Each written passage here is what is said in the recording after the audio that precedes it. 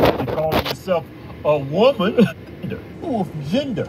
No, it's Gender and sex are synonymous. Always have been. But they say this new gender identity. But then they conflate gender identity with gender. Yeah. That's not how it works in science. And on top of that, I'm going to take it a step further and say your genitals don't determine your sex, your gender. Well, why are you chopping your dick off?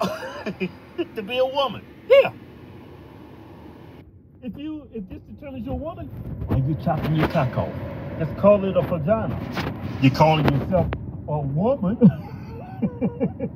Yeah, this is crazy. I think, man, eventually, it's gonna be in the history books. How far left America? It's gonna be in history.